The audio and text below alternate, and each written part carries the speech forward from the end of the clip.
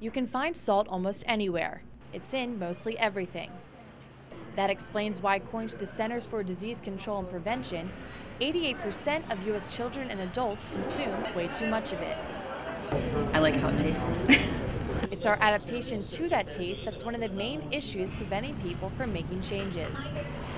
It's difficult for people if they've used a lot of salt all their life to just suddenly stop using it, throw away the shaker, and eat all fresh foods that are low in sodium. So certainly reducing it over time does help our taste buds to adjust to that. The average person eats not 1, but 2 teaspoons full of salt per day. This doesn't just come from what we add to our meals. In fact, the real problem comes from what we don't see.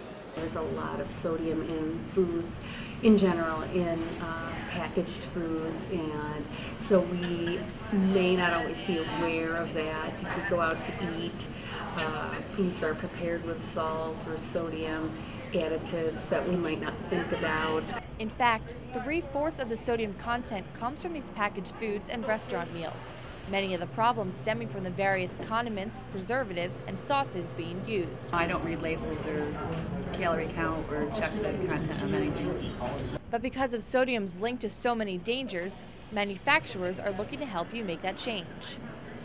The National Salt Reduction Initiative was launched to help reduce sodium intake and reduce sodium levels in foods by up to 25% by its target date of January 2014. More than 24 food manufacturers and restaurant chains have signed on and include Kraft, Heinz, Starbucks, and Subway. I think if we get a lot of manufacturers involved in just doing those decreases over time, that'll help all of us really achieve a better ability to decrease the sodium in our diets.